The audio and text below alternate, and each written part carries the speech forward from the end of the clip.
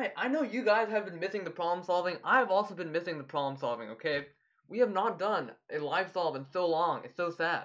And I actually found a very fun thing to do. We're going to be doing the MIT integration bee, okay? And it's going to be very fun. Hello everybody, I'm Kara, and today we're basically going to be going through the 2019 qualifying round for the MIT integration bee. And if you guys don't know what that is, basically it's just an annual contest that MIT does, and it basically gives you a bunch of integrals to solve in 20 minutes. So just a full disclaimer, I suck at integrals. I have not practiced calc since like 10th grade, so this is going to be kind of funny. I did try out the 2021, the problems were cool, I sucked at them, but we can do it together, okay? Also, a quick thing, I was thinking about this cool series that I might do, and it's basically 30 minutes a day of problem solving or something. I'm going to think of a better title than that, don't worry. But basically the concept is I just do 30 minutes of like unedited problem solving every day, and I just post it, like premiere it, and then we could like talk on chat or something. I don't want to stream it because I suck at streaming, but we'll just do like a premiered video every day, and I'll just like record 30 minutes of unedited footage. It might be fun. If you guys are interested in that, or you guys have any like suggestions on what you guys want me to do, let me know in the comments, or let me know in my Discord, or like leave a like. I don't know, no, I'm kidding, but if you guys leave a like and subscribe, I am not complaining.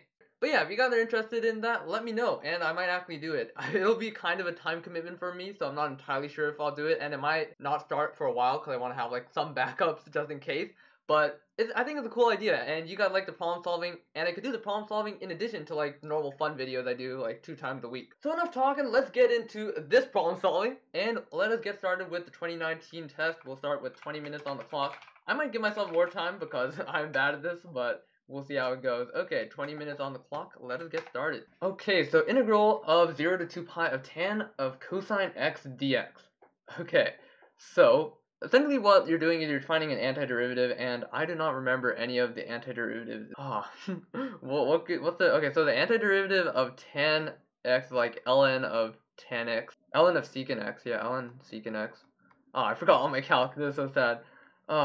Okay, you know, moving on, let's skip that one, and then we might come back to it. I just do not remember my trig stuff, but let's see. So, x plus 1 over x times x plus log x. So, could we, like, partial fraction decomposition it or something? Let's see. If you do, like, 1 over x, I mean, if you do minus, like, 1 over x plus log x, you get something nasty. Okay, so if you do, like, log of x, right? Basically, they use log to represent natural log. I don't know why, but I guess that's fine. You get like 1 over x log x if you do that, right? So that's pretty good. That is somewhat close to what we want, right? We want like x squared plus x log x, right? What happens if we did like, x plus log x, right? Then you get 1 over x times x plus log x, right? Yeah.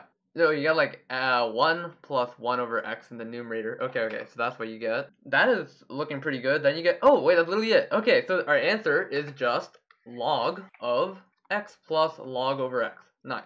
Right, because you get 1 over x plus log over x, and then you get 1 plus 1 over x in the numerator, and that gives you that. So that's epic. Okay, 3. E to the x plus e to the x, wait, let's zoom in, that's tiny, plus e to the x minus e to the x. Okay, the cool thing about e to the x is that if you take the derivative of e to the x, you get e to the x, so that's nice, but how does that even help? Well, okay, let's just think about what happens if we do, like, e to the x plus ex, and we take the derivative of that. Then we basically get, e to the x plus e to the x times 1 plus e to the x. Oh, big brain. Okay, yeah, so basically if you do like, this becomes like e to the x plus e to the x plus e to the 2x plus e to the x, right? So that's on the right track. Wait, yeah, wait, that's so good. Literally, it's the antiderivative of itself, right? If you take the derivative of this, you get like e to the x plus e to the x times 1 plus e to the x, right? And then you get plus e to the x minus e to the x times 1 minus e to the x, right? And if we actually expand this out, you get like e to the x plus e to the x minus e to the x minus e to the x, and then this part, oh wait, no, not quite. No. Well, okay, so then you get like plus e to the x, 2x plus e to the x plus e to the 2x minus e to the x. Okay.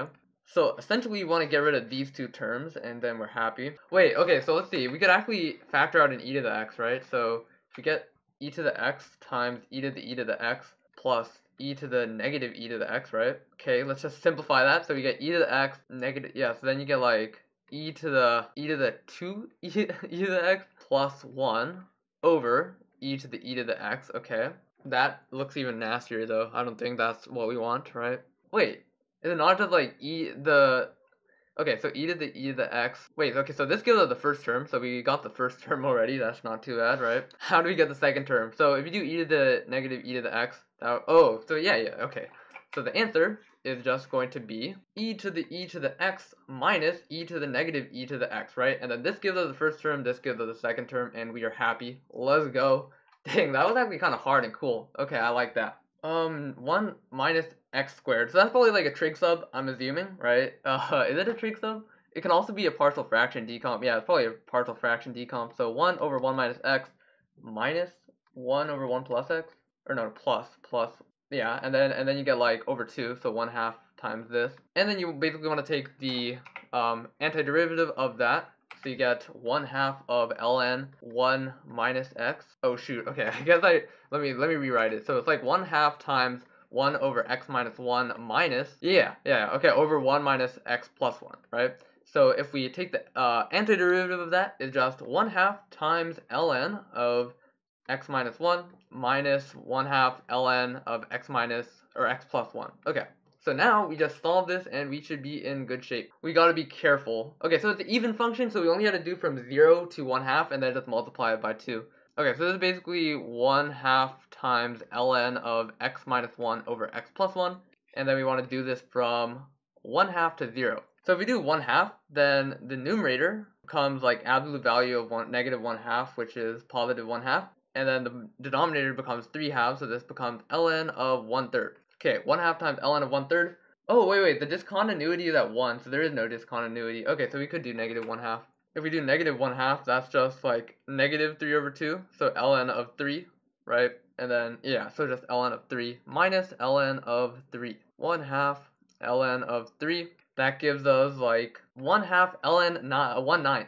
That feels a bit wrong, but I think it's right.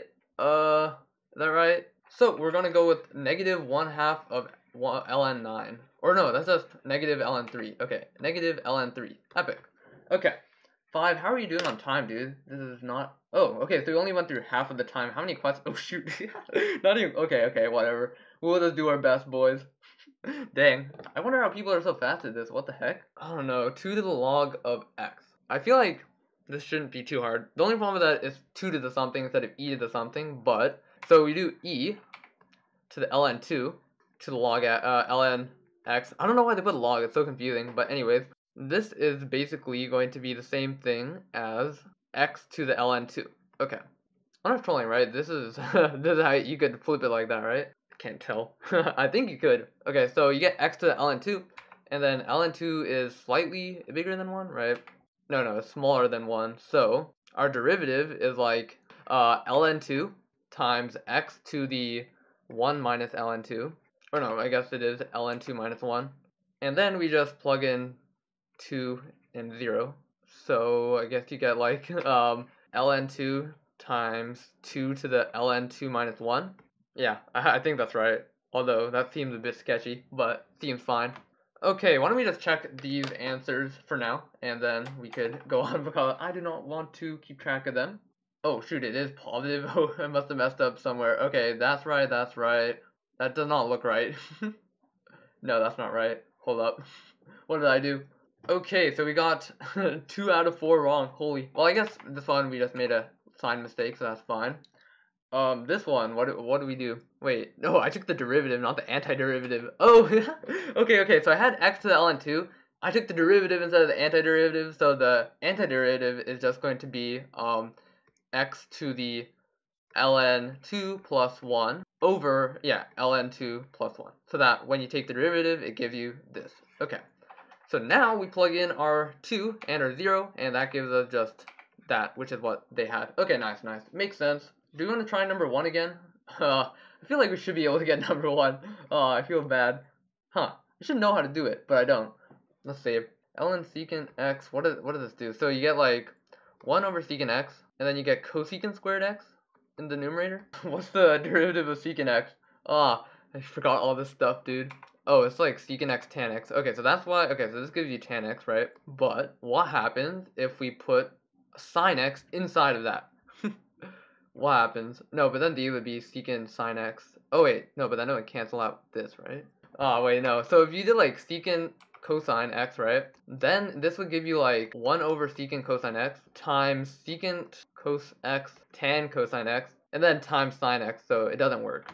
Oh, so close yet so far. Bro, that's actually so sad. If we did like tan, and then you get a derivative of secant squared, to give you like 1 over sine x cosine x, right? That is kind of hard. So we need a cosine x somewhere, right? Otherwise, we need there to be a cosine x here. Dang, we're almost out of time. Bro, it's actually so hard, holy. Okay, but we are finishing this before the end of the video. I don't think we're actually gonna get it within the time, but we gotta solve this before the end of the video, okay? I feel like secant of any, okay, let's just say it's y, secant of y, right? So then we get like secant of y over, secant y, secant x, secant y, and then, or sorry, tan y, okay, times y prime, right? So the only way we can't really get rid of the y prime anyway, so that's not gonna work, okay? I don't even have a solution for this, so I'm just gonna be staring at this for so long. Okay, well, god dang. This is annoying. I wanted to solve this. Let's see. Okay, I'll give myself a little bit more time. This is so sad. I am so sad. Oh, maybe it's a troll. Let's see. So, from 0 to 2 pi, your cosine goes from like 0 to 1 to 0. Does that matter? Wait, okay, so let's see. Tan kind of looks like this, right? So, like that. One eternity later. Oh, but it's symmetric, right? Because you got like part of the integral going, is it just 0? Is it just 0? Come on, is it oh, it's just a no. Oh my god, I'm so triggered at myself. Bruh, oh my god. Dude, that is kind of good content, not gonna lie. What the heck? Oh my. That's so, bruh. See, this is the kind of thing you find out if you practice this kind of stuff, and I just completely forgot that symmetry is a thing. Oh, I was trying so hard to find the antiderivative, but it was right there. Oh my. Well, we got it, boys. Okay, make sure to check your symmetry when you're doing integrals. But anyways, I hope that was enjoyable. That was just me solving some problems. It was some math problems. Maybe not what you guys are used to, but it was still fun. If you guys like this kind of content, just let me know in the comments, and let me know what you guys want to see for if I do 30 minutes of problem solving a day. But anyways, that's all I got for you guys today. As always, if you enjoyed the video, leave a like and subscribe for more, please. I beg. I am done for today, so thank you guys for watching again, and see you guys next time.